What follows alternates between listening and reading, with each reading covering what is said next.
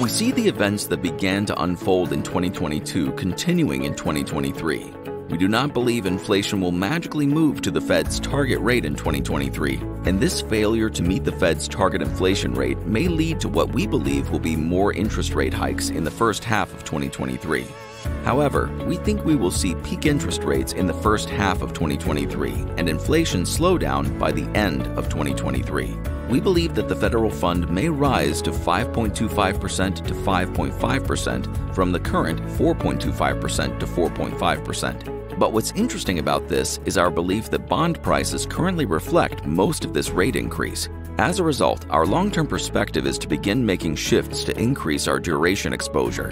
Increasing duration exposure may lead to an investment opportunity, especially if we experience a slower economy in 2023 or 2024, causing the Federal Reserve to reverse course and begin to lower interest rates.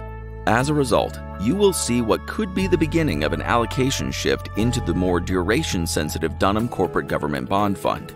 In addition, if the federal interest rate increases slow our economy, defaults on below investment-grade bonds, also commonly known as junk bonds, may increase and may put downward pressure on our fixed income strategies. To relieve this downward pressure, the Investment Committee has begun shaving pieces off of the Dunham Floating Rate Bond Fund and the Dunham High Yield Bond Fund in favor of higher-rated corporate and government bonds found in the Dunham Corporate Government Bond Fund.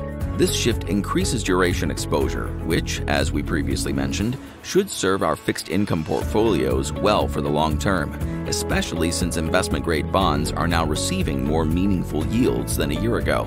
Turning our attention to the U.S. stock market, there was a split with the Dunham Investment Committee between those who believe we are currently in a recession and those who think we may be entering into a recession. However, the committee agreed that the equity market may see excessive volatility in the first half of 2023, with downside pressure on equities. Given this expectation, the Investment Committee increased the weighting to the Dunham Dynamic Macro Fund. We believe this fund brings a more dynamic and nimble investment strategy that can capitalize on both long and short positions within asset classes worldwide. You will see this allocation change in both the Dunham Core Equity and Core Alternative strategies. The equity allocation also moved to a slightly larger bias in the Dunham Large Cap Value, the Dunham Small Cap Growth Fund, and the Dunham Focused Large Cap Growth Fund as we reduced our exposure to the Dunham Small Cap Value Fund to possibly combat this expected downside pressure.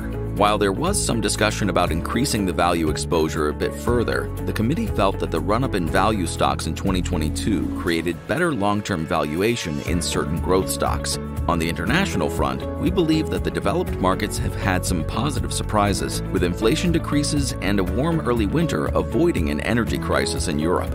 Developed markets had a solid fourth quarter in 2022.